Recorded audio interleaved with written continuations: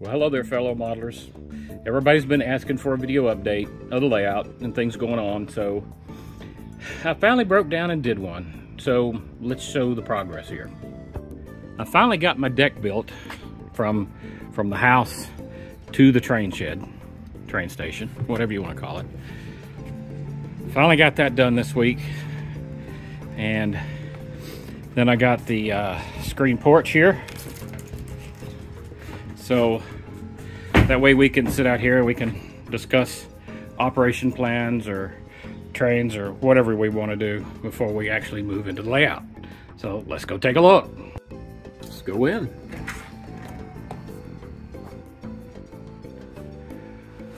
Well, welcome to my railroad. And what I've done so far, started on this, I guess, in January of this year, and I still like mainly this center section here and part of this over here. So we'll just start here. I'll kind of explain what everything is. So this is the Illinois Central / Canadian National. This is the main line here that comes in. It's not a true main line. It is a secondary main line off of a major main line. And then this here would be an interchange with some other railroad, Union Pacific, CSX. I had this added, whatever. And so this is my yard here, and it runs down through here. These are the micro engineering ladder track switch system, which works really good because it optimizes your yard space. Rather than drawing it out, it tightens it up, and it does a very good job. Anybody that's looking to do that. And here, this is the engine facilities that I currently have here, and some power that I've got to weather and get done up. And this will be kind of the back shop for the locomotives and things.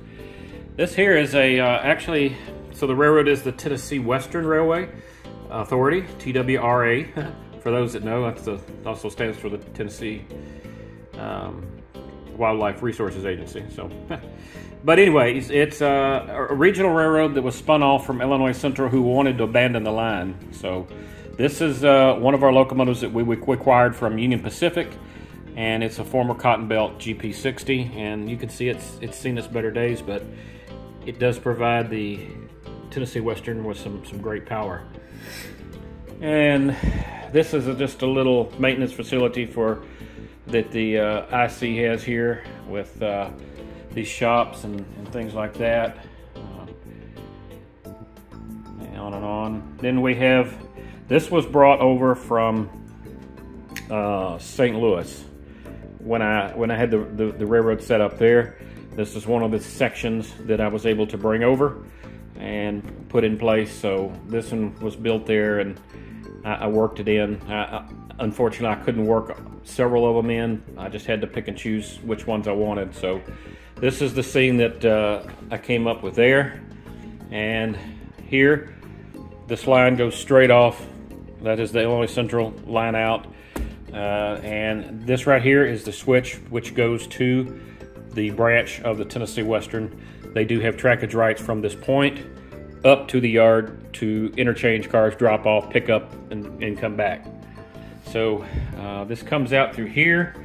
This is some of my newest buildings, the Walthers Lumber Facility, and this is one of their new houses that they offer as well. So it's in I repainted it because the color wasn't that great.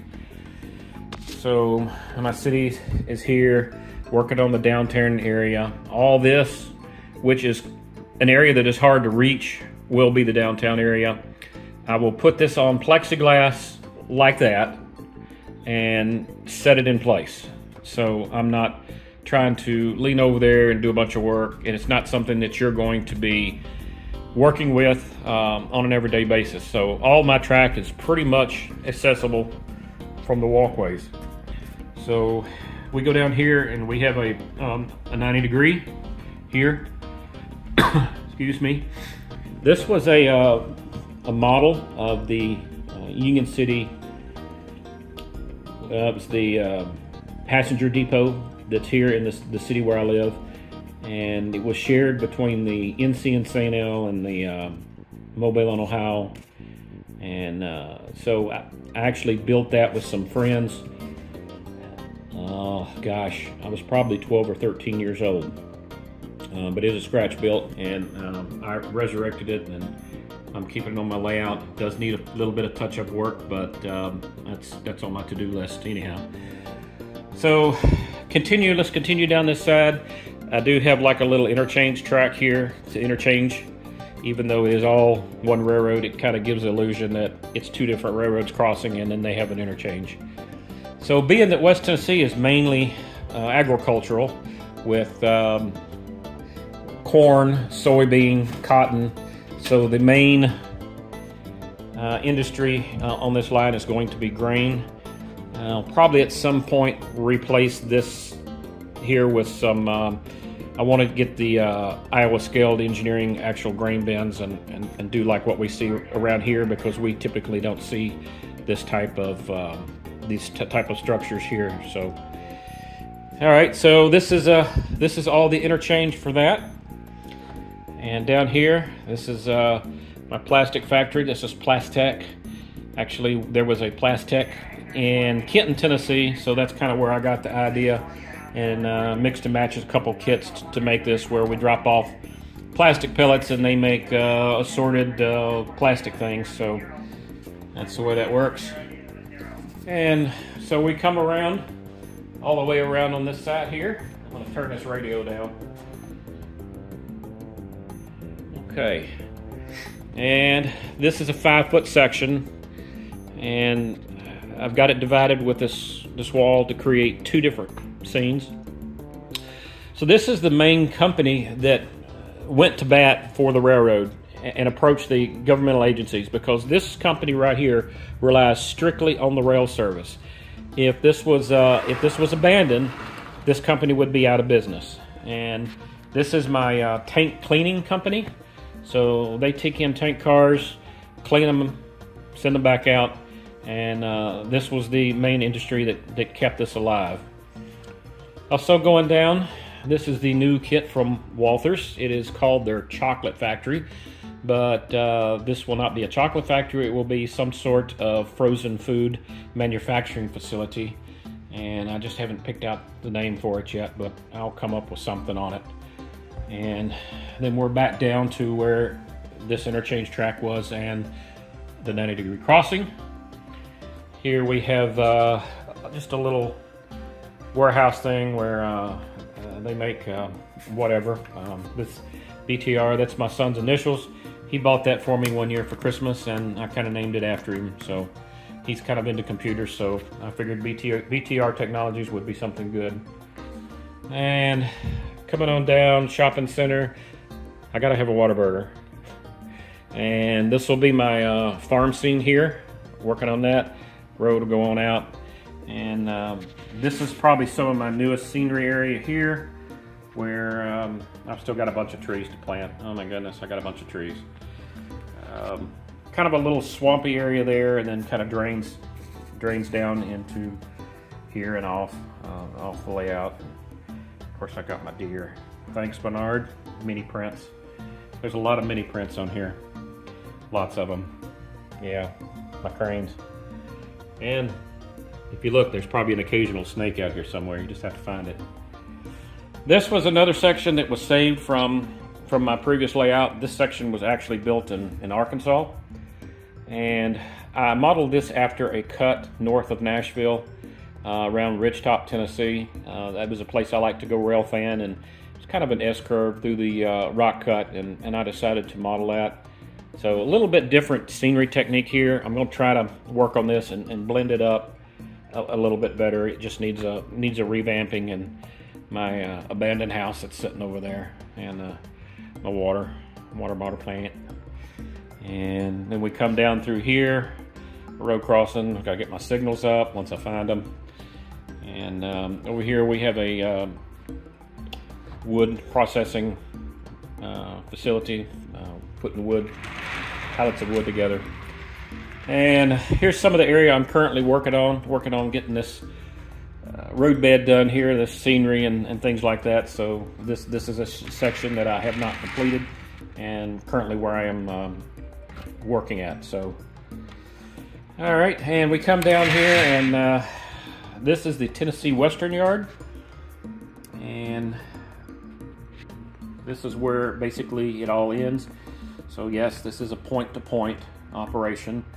I'm working on doing operations so that we would be able to have like 3 different sets of 2 operators on here.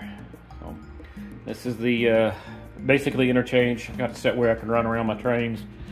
This is the car shop where we repair our cars, and this down here is the engine facility that I currently have. And some of the power, this is the latest one we've required. It is a Union Pacific GP15, and it will be relettered for the Tennessee Western here soon. And of course, we're still hanging on to a leaser just in case, and our little switcher that basically it works the a lot of the tank farm and things like that if they've got something small to do. And we got a couple of junkers back there that we're using for parts.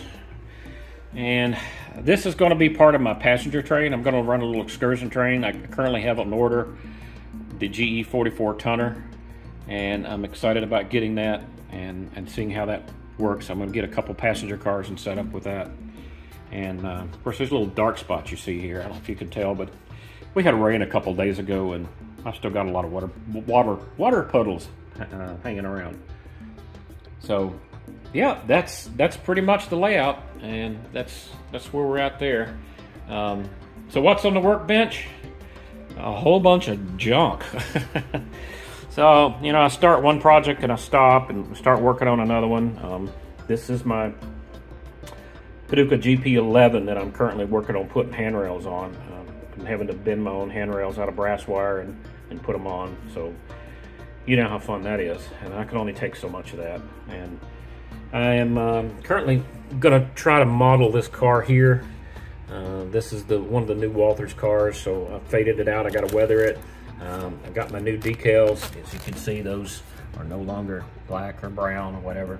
So William Billinger was able to print me some new decals that I'll be able to put on this car and make it appear a little more accurate. So, and of course, I'm doing a new Tennessee Western grain car.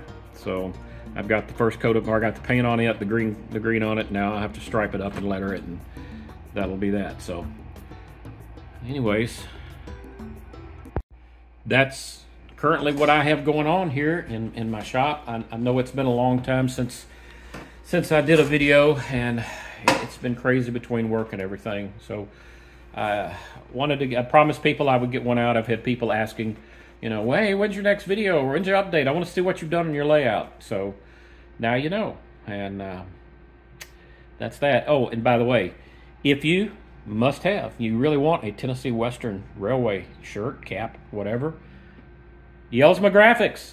You can look it up. The logo's there. Denny would be glad to screen print or embroider you one. Sorry, Denny. Didn't mean to say screen print. I know better. So he'll be glad to embroider you one up and get you one out the door. And I'd be thrilled if you had a Tennessee Western shirt. So until then, everybody have a good fall. Happy Thanksgiving. And I'll try to get another one out here before the end of the year. So long.